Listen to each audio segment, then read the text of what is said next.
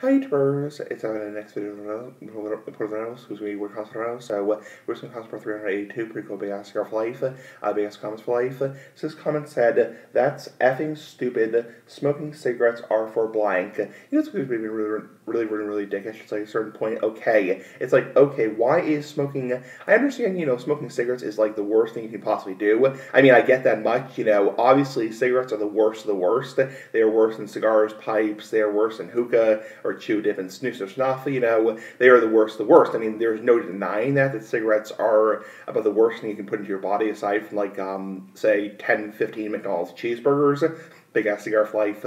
But you get the point. It's like, okay, cigarettes are really unhealthy for you. But you can be such a dick about it and say, like, you know, that's effing stupid, you know, smoking cigarettes are for blank. I won't use the word ever on my channel, but blank, when I say the word blank, it means the N-word, unfortunately. So that's really offensive, really dickish. So give me thoughts, bye. Big ass cigar for life, big ass comments for life, bye.